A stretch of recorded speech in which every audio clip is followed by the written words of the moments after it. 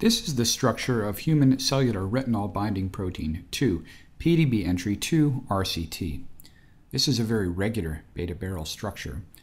It's an up and down beta barrel, where each strand in the barrel is hydrogen bonded to the strands that precede and follow it in sequence.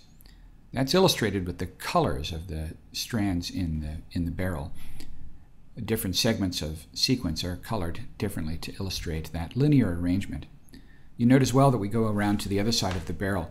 The curvature of the barrel has it look like a sort of a basket weave, with the strands on this side going up and down and the strands on the other side looking like they're going across. That kind of curvature is fairly common in beta barrels.